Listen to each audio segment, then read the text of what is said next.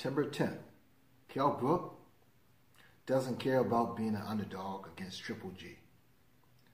He has speed and talent, and he wants to shock the world.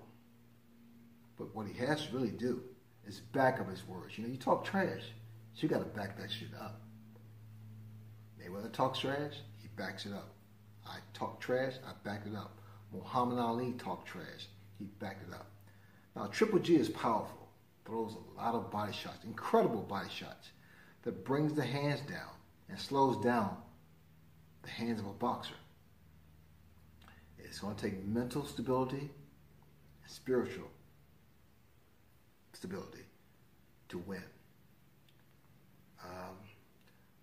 I'm leaning towards Triple G. The general consensus says Triple G. The book says Triple G. All the aficionados says Triple G. So, Kell, you have to make everyone a liar. You know what? You have to prove us wrong. I did it against Hagler and Tommy Hearns. You're in for a big day, buddy. All right? Do your stuff. Good luck, guys.